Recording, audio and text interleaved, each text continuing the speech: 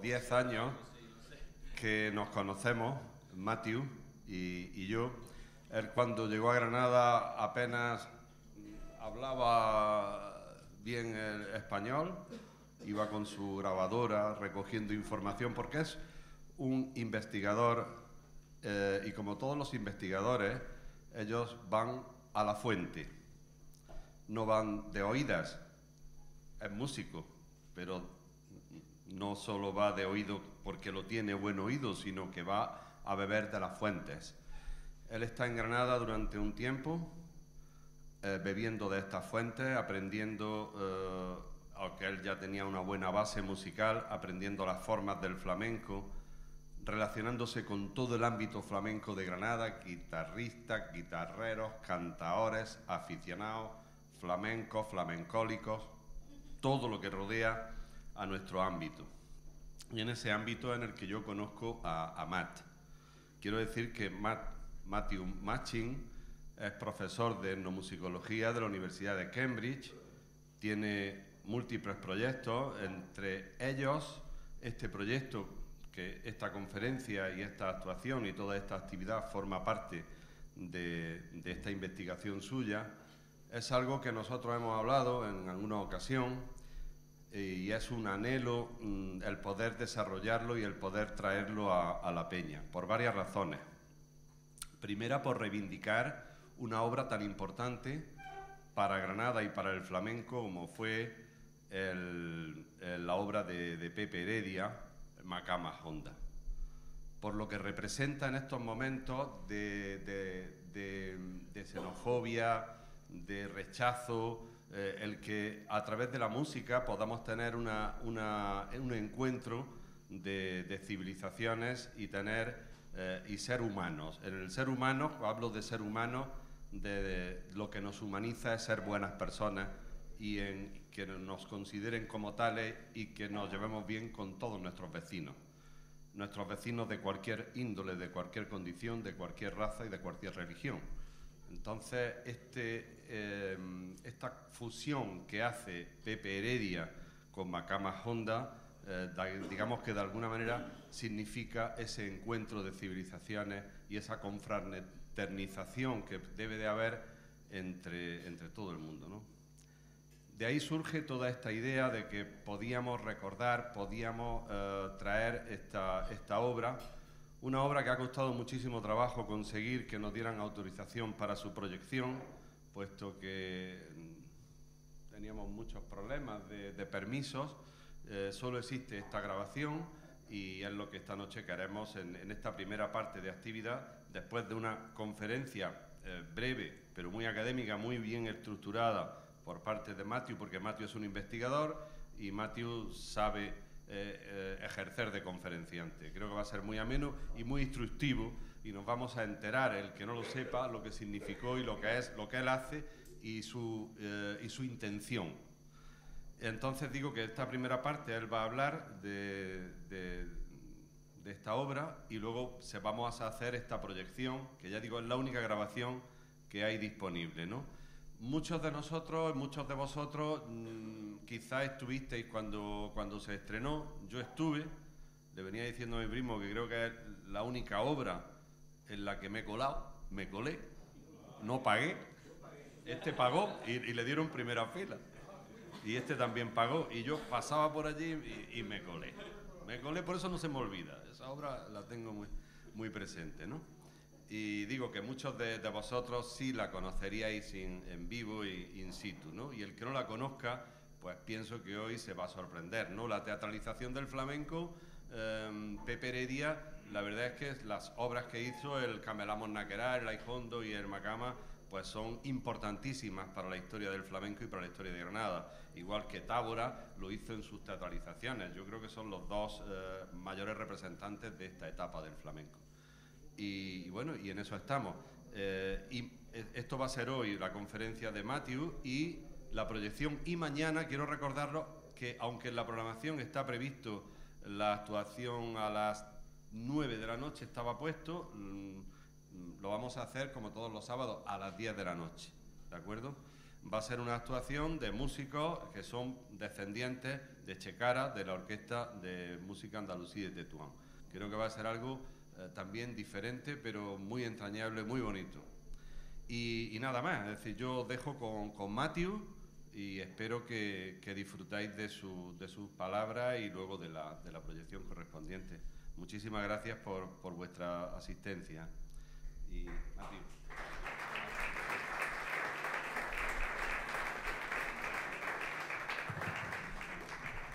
Bueno, muchísimas gracias, Carlos, para esta introducción.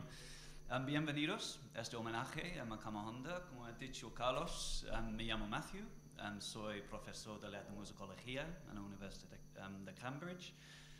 Disculpe mi castellano, a veces me cuesta un poco trabajo. Espero que me puedan entender y que disfruten esta velada.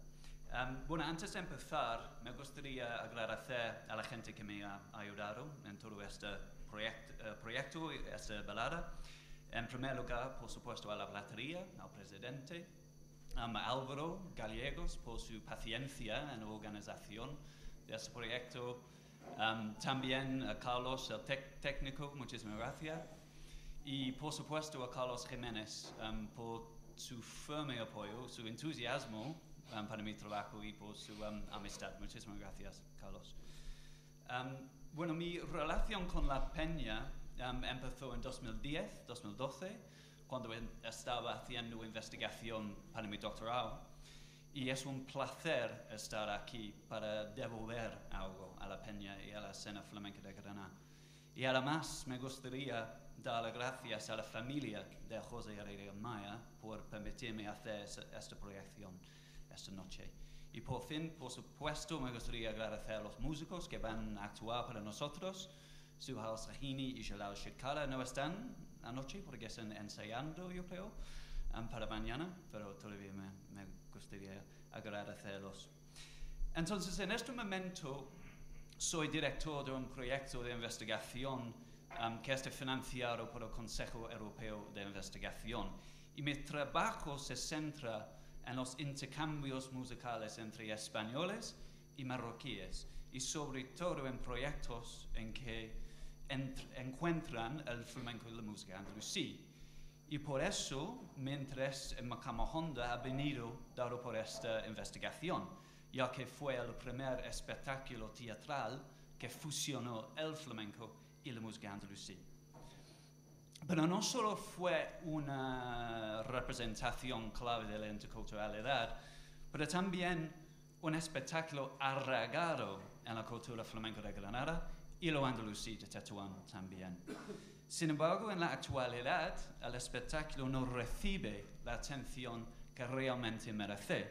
Por lo tanto, me alegro mucho tener esta oportunidad para hacer este homenaje a Macama Honda, a su autor, a sus artistas y a las conexiones entre las dos culturas y músicas compartidas. En el año 2016, el Centro de Documentación Musical de Andalucía me proporcionó una copia completa de Macama Honda que fue grabada en el Teatro de Lope de Vega en Sevilla en 1983. Esta grabación completa no se encuentra disponible ni es accesible al público en general. Entonces, por eso me alegra hacer esta proyección pública en este Palacio del Flamenco, ¿no?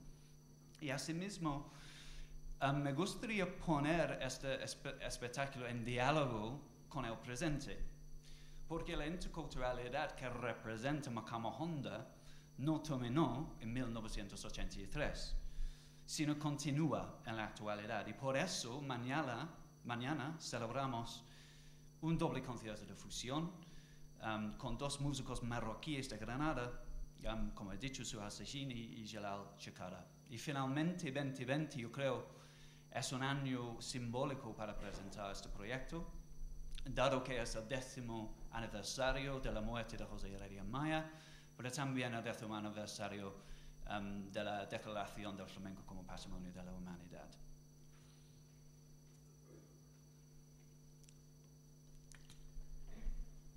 Bueno, con esta presentación entonces pretendo alcanzar a tres objetivos. En primer lugar, quiero considerar por qué Macama Honda es una obra tan particular, porque es único en su género. En segundo lugar, quiero explorar Macama Honda como un producto de su tiempo, ¿no? De los acontecimientos sociopolíticos dentro de España y a través del Estrecho de Gibraltar. Y finalmente me gustaría considerar el legado de Macama Honda, como continúa siendo un punto de referencia para intercambios musicales entre lo flamenco y la música andalusí. Pero antes de dar un poco de contexto, Macama Honda tardó mucho tiempo en llegar. Había sido una ambición prolongada de Heredia combinar las músicas que abarcan las dos orillas. Según los autores Augusto Molina, Alfredo Sánchez y Antonio Zapata en el libro Pepe Heredia y Almería, Heredia visitó Marruecos durante la década de los 70, donde establecía relaciones con la orquesta andalusí del Conservatorio de Música de Tetuán, la cual era dirigida por Mohamed Temsamani. A través de la orquesta, Heredia conoció al violinista y cantante virtuoso Abdesharak Shekara, lo cual le llevó posteriormente a organizar conciertos en España para él y para otros miembros de la orquesta. Y según Molina, en 1980, Heredia organizó un concierto en Almería que contó con el primer encuentro colaborativo entre músicos flamencos y la orquesta tetuaní. Y en las palabras de Molina, la conjunción del lebrejano Shekara, Enrique del Manchor y la orquesta dirigida por Temsamani, con solo unos minutos de contacto previo, pues no se conocían de nada, fue breve, poco más de 7 minutos, pero apoteósica. Desde este evento, Heredia y Shekara continuaban trabajar conjuntamente, dando pie a una relación que inspiró a la creación de Macama Honda. Pero Heredia se enfrentaba a algunos problemas que casi desbarataron el proyecto, como por ejemplo la enfermedad de Enrique Morente, que le dejaba en la cama hasta el punto del espectáculo, y problemas de la financiación y el retraso o falta de fondos de algunas instituciones. Pero a pesar de las grandes dificultades, Macama Honda se estrenó eventualmente en el Auditorio Municipal de Manuel de Falla el 25, 26 y 27 de febrero de 1983, el año que yo nací también. Entonces es un año muy importante para mí.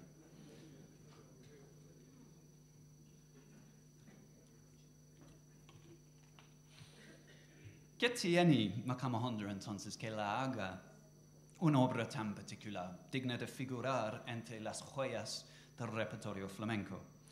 Bueno, por supuesto, la respuesta es muy subjetiva.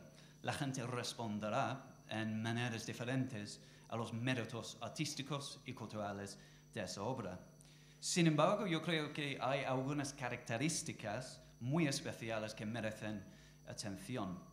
En primer lugar, el espectáculo contó con un reparto de estrellas flamencas que le proporcionaban un nivel muy alto de habilidad artística, experiencia y pasión. Desde los talentos vocales de Enrique Morente y Jaime Parón, que yo creo que está, y Antonio La Negra, el baile de Manoletti y Maraquilla, el dominio del toque de Paco Cortés, Miguel Ochando, Macama Honda exhibió el talento más extraordinario del mundo flamenco y sobre todo de Granada. Además, el espectáculo era una oda a Granada y el papel importantísimo que ha tenido la ciudad en el desarrollo de esta arte. Sin embargo, al reconocer las estrellas flamencas, no debemos olvidar las estrellas marroquíes. Como acabo de decir, Macama Honda contó con la orquesta andalusí de Tetuán, dirigida en esta época por el violinista y cantante Abdesharak Shekara. Y para entender la importancia de Macama Honda es imprescindible reconocer la importancia de Shekara. Era uno de los músicos más importantes de la música andalusí, o alá, como se llama en Marruecos, y era responsable para popularizar la tradición, y es una tradición que es a veces un poco elitista, ¿no? Tiene mucho que ver con la monarquía, con las clases más altas. Y Shikara y su fusión con el flamenco fue un ejemplo, ¿no? de esta popularización de la tradición. Además, era un innovador en géneros relacionados como el shabi, por ejemplo. Y Abdusarak y la familia Shikara eran fundamentales para el patrimonio musical de la ciudad de Tetuán. Sobre todo, uno de los legados más bellos de Macama Honda es el hecho de que el espectáculo no solo era testimonio a los artistas, sino también al prestigio musical de las llamadas ciudades hermanas, Granada y Tetuán. Además de reconocer los intérpretes estelares, debemos también rendir homenaje al autor y director del espectáculo, Pepe Heredia, que fue el primer catedrático gitano en España. Heredia era uno de los innovadores más extraordinarios del mundo flamenco en esta época, y Macama Honda, como su obra posterior, Camelamos Najarar, era único en términos de su producción artística. Después de meses de ensayo y diálogo intenso entre los músicos, Heredia había creado una obra que era a la vez teatral y musical. De hecho, como Heredia lo mismo dijo en una entrevista con Paco Espinola, teatral sí es, porque se cuenta una historia, y al mismo tiempo es también musical, porque es la música la que vincula y desarrolla esa historia. Se trata de una historia que se cuenta a través de la música, el cante, la danza y la escenificación, pero no es teatro en sentido estricto. Entonces, la combinación de la narración de una boda entre una chica marroquí y un gitano de Granada, con atrezos del escenario, danzas muy coreografiadas y las letras creadas por Heredia que sustentaban el relato, eran características muy creativas en aquel entonces. Así podríamos decir que Heredia había creado un género nuevo de flamenco teatral, un paso muy creativo en un arte que a veces no puede concebir la modernización. Pero también la innovación del espectáculo extendía a la innovación tecnológica. La grabación en directo, producida por Fernando Miranda y distribuida por Ariola Eurodisc, se hizo en el Auditorio Municipal de Manuel de Falla. Y según Ideal, en una entrevista con Miranda, la grabación fue la más cara en la historia del flamenco, llegando a la suma a 3 millones de pesetas. Esto se debió a que la grabación fue una de las más avanzadas de su tiempo. En este artículo, Miranda explica algunos de los avances, como el uso de 24 canales de micrófono para poder editar individualmente los músicos después de la actuación, y también la grabación en directo de instrumentos acústicos. Pero el elemento más singular de esta producción fue la fusión musical entre el flamenco y la música andalusí. Como dice un artículo publicado en Diario, se trata de la primera vez en 5 siglos que se reúne la música andaluza de ambos lados del estrecho. Desde el siglo XIX, flamencólogos y musicólogos han discutido lo verdadero o lo falso de la relación entre la música andalusí y el flamenco. Y por un lado, es muy importante tener en cuenta que el flamenco y la música andalusí son, en muchos aspectos, sistemas musicales muy distintos, que se han desarrollado de maneras diferentes. Y en el espectáculo de Macama Honda, a veces el parte andalusí y el parte flamenco se encuentran separados, ¿no? Pero por otro lado, es indudable que existen semejanzas y confluencias entre los dos.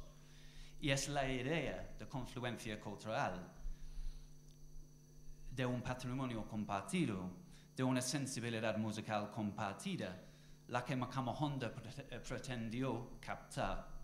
Y por primera vez en la historia de las relaciones hispano-marroquíes se unieron en diálogo, en el contexto de una obra musical teatral, estos géneros hermanos. Y en el espectáculo hay algunos temas muy decisivos, como por ejemplo la unión de los estilos vocales entre Chicali y Morente en el cante de la unión y la festividad del encuentro final, que es una combinación del cante Shabi, Ben Bladi, con laterada por García Lorca, con letra por Heredia. Y esas dos canciones, esos dos temas, exponen cómo los estilos se entrecruzan en algunos momentos del espectáculo. Como escribe elocuentemente Miguel Ángel González en su reseña, duende y tarab se fundieron en estrecho abrazo, hasta confundirse en una sola colectiva emoción. Uno se siente de muchas maneras sorprendido por no haberse dado cuenta antes de hasta qué punto son coincidentes nuestras culturas.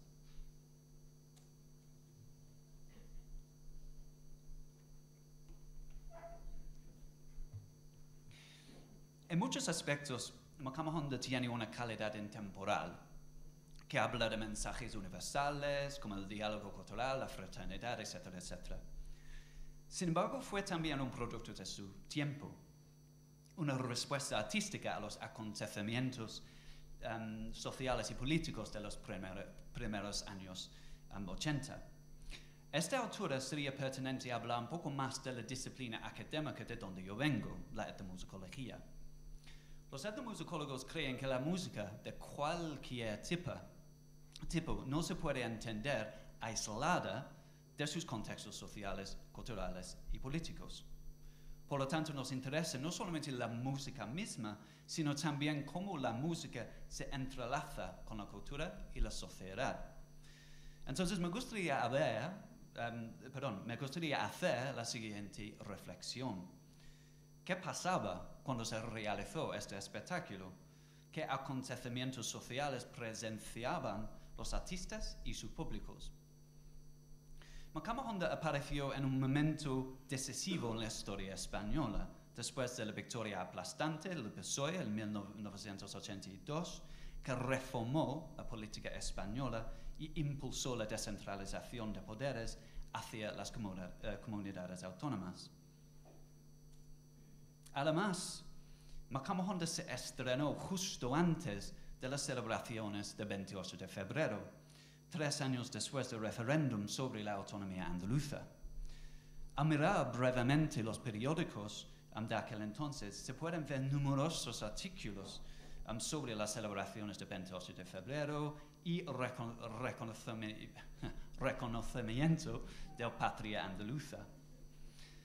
Aunque no quiero proponer que Macama Honda fuera regionalista, el espectáculo no se puede separar de un sentimiento más amplio en este momento de orgullo regional y del simbolismo cultural andaluz. Como me han dicho también algunas personas que asistieron al estreno, Macama Honda apareció también en un clima social y político optimista en los últimos momentos de la transición. Para los músicos y artistas, ese momento fue muy importante porque podían destacar su propia identidad y innovaciones sin miedo a la censura o la represalia. Como dice la musicóloga Esta Pérez Villalba, los artistas podían haberse sentido seguros de que el proceso de democratización que ya había comenzado en España iba en el camino correcto. Por lo tanto, podían relajarse y dar más visibilidad a asuntos supuestamente menos políticos. De hecho, este sentido fue evidente en la interpretación que Heredia hizo del espectáculo. En muchas entrevistas dice que el espectáculo trata de la alegría, de la fraternidad, y que tomó una dirección distinta a la del mensaje social de Camalamos Nacarar, que intentaba concienciar sobre la marginalización de la comunidad gitana. Sin embargo, aún se podrían observar rastros de política en Macama Honda.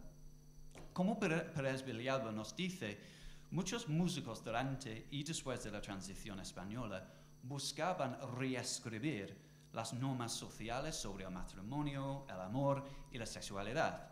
que se habían arraigado durante el régimen. Macama Honda representa la unión matrimonial entre dos otros culturales, gitanos y marroquíes, ambos grupos minoritarios en España que habían sufrido discriminación durante el régimen de Franco. El matrimonio de un gitano y una marroquí fue una desviación completa de las normas sociales en torno al matrimonio que existía durante el régimen. Tal demostración de unión étnica no hubiera sido concebible. Por lo tanto, aunque Macama Honda no tenga el peso político de Kamalamos Nakarar, hay sin embargo un mensaje de libertad social y de promoción de la identidad gitana y marroquí. Sin embargo, para mí la importancia política de Macama Honda se vuelve más interesante al considerar las relaciones hispano-marroquíes en aquel entonces. En una entrevista con Paco Espinola, Herrera dice que espera que a través de Macama Honda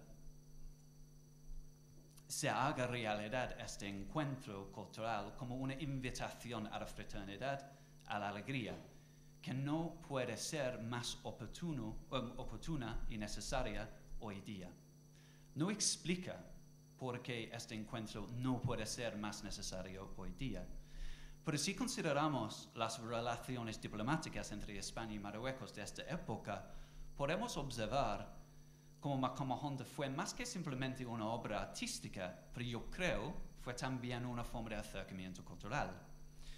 Después de la independencia de Marruecos respecto del colonialismo francés y español en 1956, las relaciones entre las dos orillas fueron difíciles, sobre todo en términos del legado colonial y de las tensiones sobre la soberanía de Ceuta y Melilla.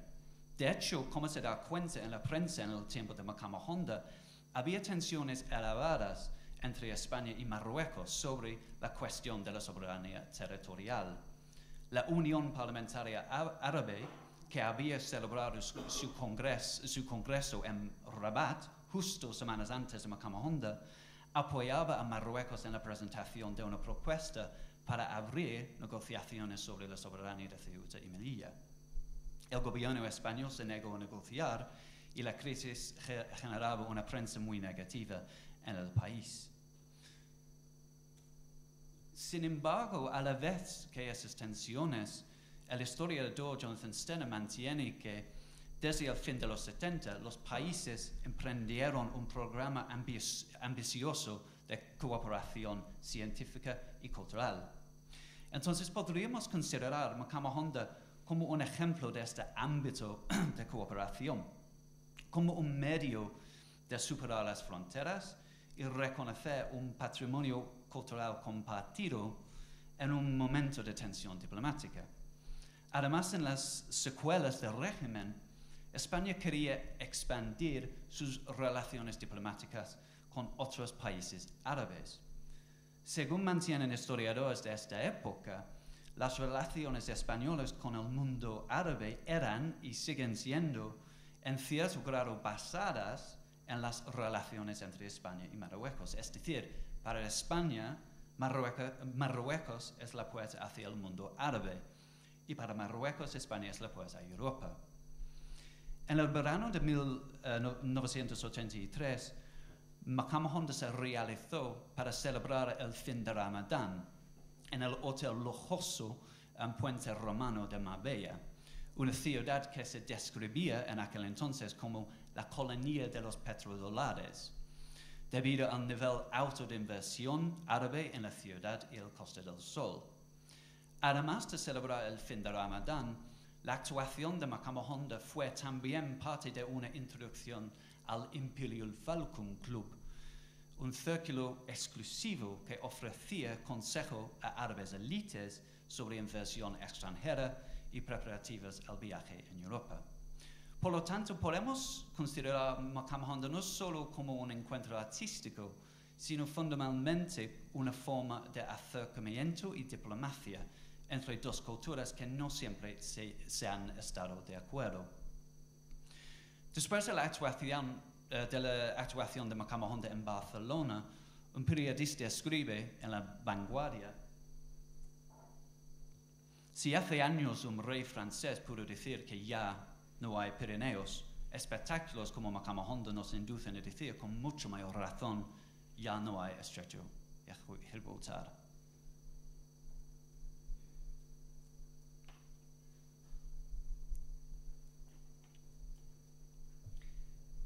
Cerca de 40 años después del espectáculo original, merece la pena reflexionar un poco sobre el legado de Macama Honda.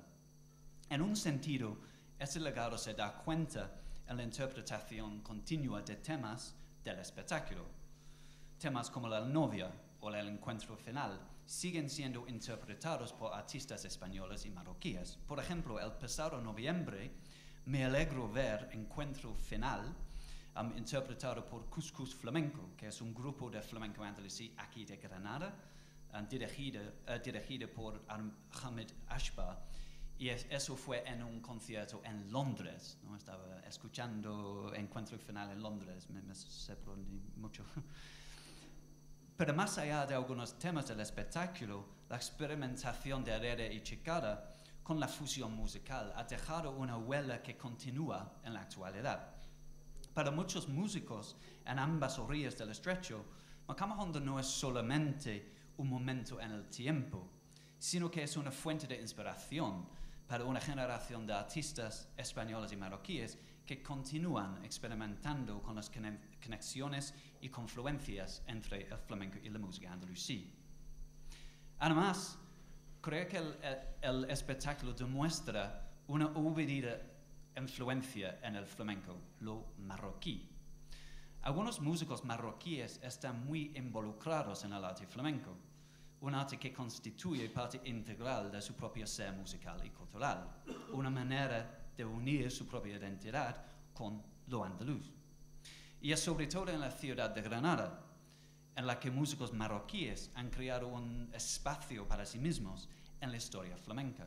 Por ejemplo, Mohamed Fadi Benaich, uno de los primeros socios de la Platería, las innovaciones musicales de Abdesara Shikara y su orquesta de Macama Honda, y las colaboraciones de artistas de hoy, como Suhal Zajini y Jalal Shikara, son muestras de que los músicos marroquíes han dejado una huella indeleble en la escena flamenca de esa ciudad. En definitiva, el legado más importante de Macama Honda es su mensaje de interculturalidad y diálogo. En una época en que la división, la intolerancia y el populismo están resurgiendo, el mensaje de tolerancia que engloba Macama Honda es quizás más necesario hoy que en su propio tiempo.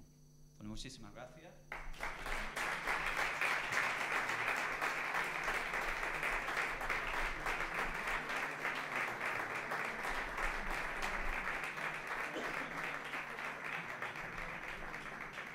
Bueno, muchísimas gracias por su atención y hay algunos detalles aquí, pero vamos a empezar con la proyección, ¿no? Seguimos directamente.